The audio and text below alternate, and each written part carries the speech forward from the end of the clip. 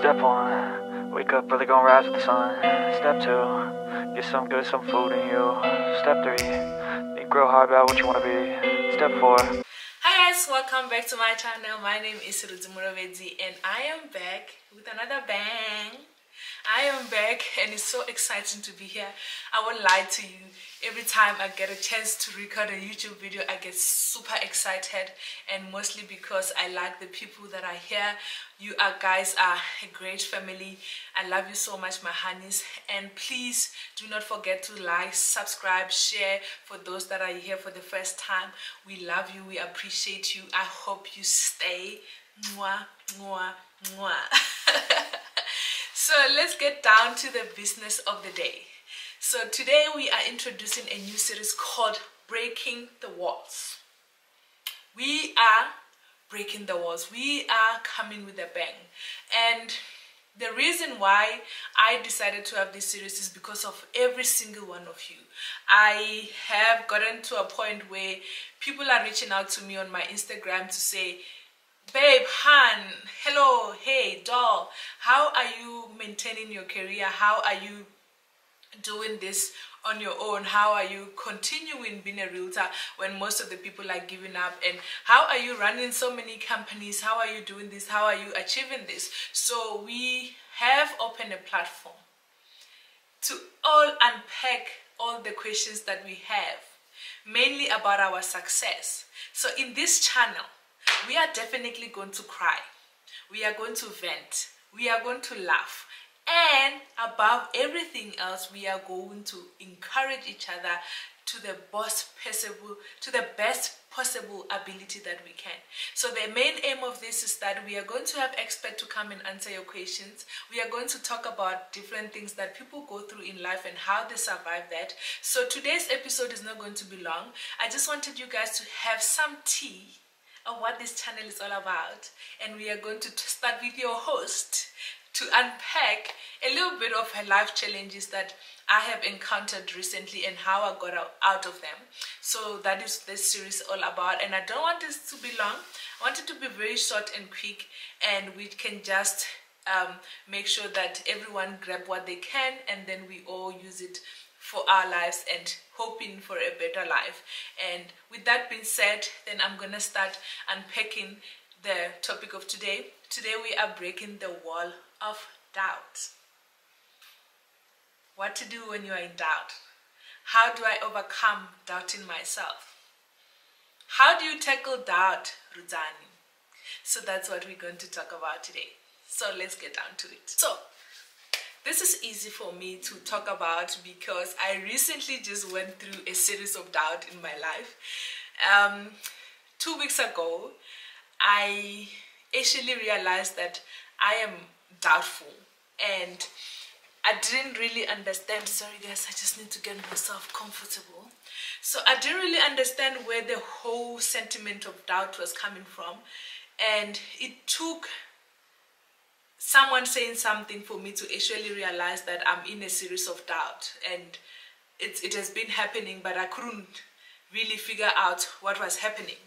So a mini story time is that when you are not a story time, but then something, let me tell you how my career works. Maybe that will make sense to you. So when I started as a real estate agent 3 years ago, obviously I started like any other person, very small, easy, taking what I can, maybe selling houses that are like at a minimum rate, like you're selling your small properties. You're just trying to get your foot on the game. I think this applies to each and every career, whether you're an entrepreneur or you're working or you're employed. So when you start something, you start at a certain level and eventually you escalate from one level to the other. So roundabout in the middle of this year, I had a conversation with my team leader where we were talking about my goals and where I want to get in life, which is something that we do on a monthly basis. So I told her what I wanted to achieve and what I want to get this year, and I unpacked everything that I want. And her response was simply that, okay, if you want to achieve certain things, then there needs to be adjustment into the things that you are doing, into the houses that you're selling, the areas that you're selling at. For me, it was an excitement, honestly. I was very excited. I mean, I felt I'm being honored. I mean, I'm being promoted in a way. Because if my leader can trust that I can take that kind of risk and stuff like that, for me, it was saying, you have grown to this point, right? So we then relook the areas that I do, we relook my strategies, we then relook the things that the activities that I do to sell properties. With that, I didn't realize that there's going to be change that happens that I need to prepare myself with. So now, meaning that I was selling houses, let's say if I was selling 1 million houses in a certain area, now the houses are 2 million, 3 million, 4 million.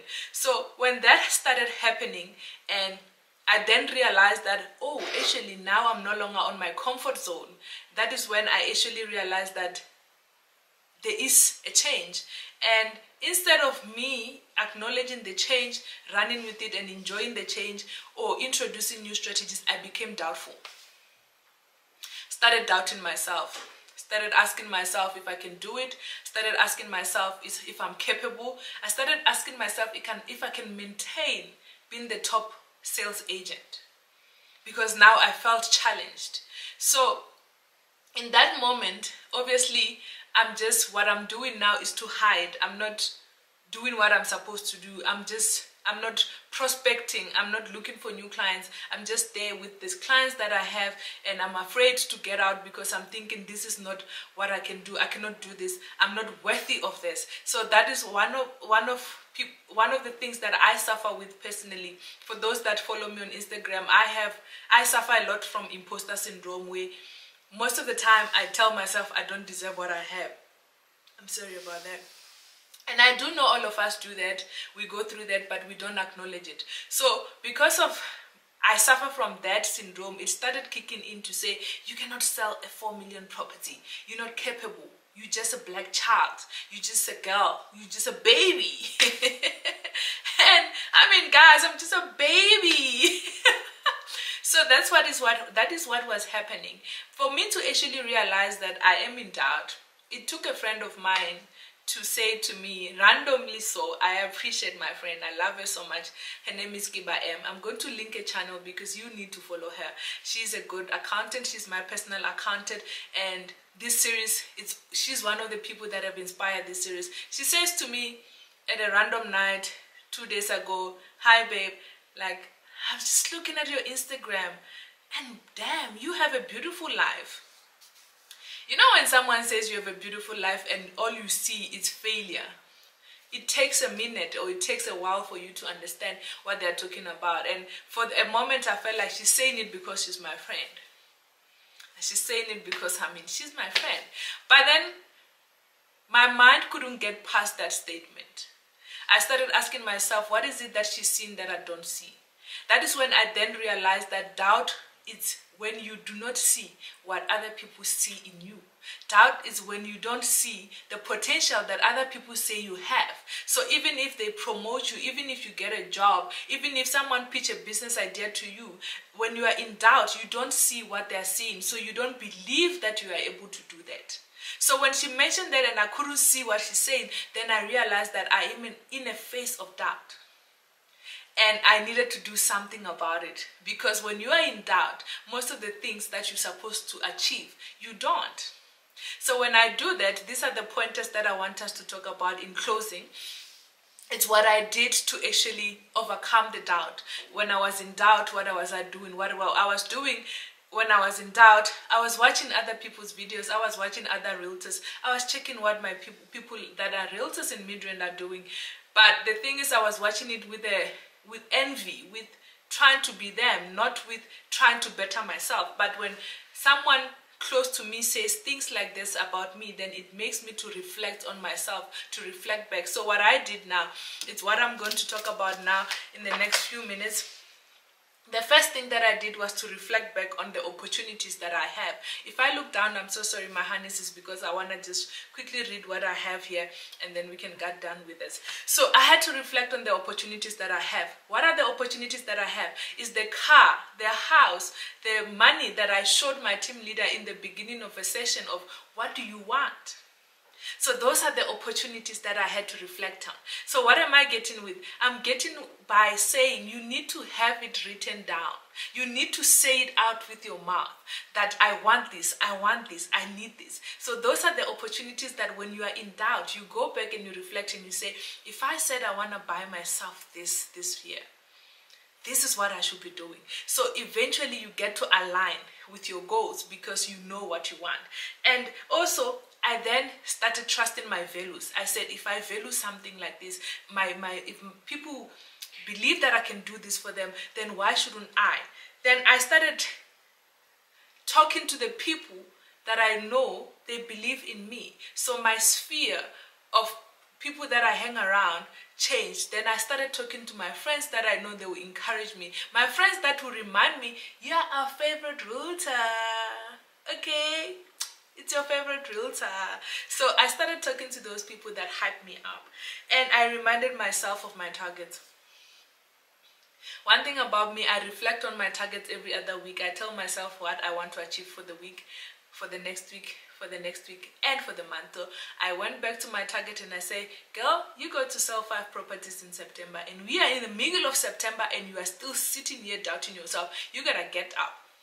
You go get up, honey. So that is when I started waking up and said, if I have to fall from 5, I need to fall from somewhere because people are watching.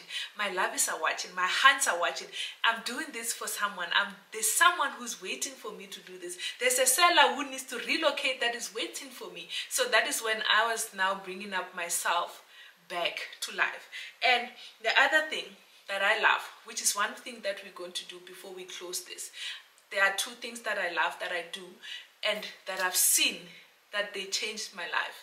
It's journaling. So I decided to write how I'm feeling, about how I'm feeling and what I think inspired that feeling. And when I do that, it felt like I spoke to a best friend. So it felt like I just gave away everything. I just had a conversation with someone, then I had clarity in my brains, because sometimes there are things that you cannot unpack to people. But the best thing you can do, you can write about it. And no one get over to see that. I mean, no one never get to see that. It's just you, your journal, and God. And you get to say however you feel in writing. And you can, from there, you can forget about it because it feels like you prayed about it, you left it to God, and that's it. The last thing that I do, that we are going to practice in this channel, is manifestation. We are going to manifest everything that we want. We are going to start by uplifting ourselves, by calling ourselves winners. And I want you to say this with me, and I want you to mean it, and I want you to reflect back on it, because this is the most important part of this series as a whole, where we manifest the things that we want. And before we do this manifestation, I want you to also comment down below. Please write your targets, tell us the timeline, because we are going to hold you accountable. We are going to monetize the people that are reaching their target. This channel is going to take it upon itself to actually give away certain prizes for people that are going to write their targets, and they're going to achieve them, and they're going to send it to us to say, look, I said I wanted this and here I am. Because we want to see prosperity, we want to congratulate each other. We're building a nation where people are grateful of other people, they clap for the other people. We are excited to see you excel. Even when our blessing have not came, we're going to clap that your blessing came, and we claim it as a whole. And then that is how we're going to make sure that everyone feels like we are winning. Remember, nothing happens to you, everything happens for you. So if you are in a certain situation today, it's not happening to you, it's happening for you. So, because when a situation is happening, it's the time that you start adjusting yourself, that you start doing things differently. So the situation is happening for you to do something, not to you. So when you hurt about something, it's not hurting to you, it's hurting for you. Because after that, you will never be the same person again. So let's do our manifestation, and thank you very much for tuning in. I really appreciate you for staying until this, and let's go ahead. I am a winner. I am brilliant. I am lovely. I can do it. I am capable. I am strong. I am smart. and wisdom is my name. Thank you very much for tuning in. I really appreciate you. This is another episode of Breaking the Walls, and I really appreciate you. I hope you stay. Please don't forget to subscribe, to like, to comment, and take note of the verse of the week, and enjoy the rest of your week. See you on the next one.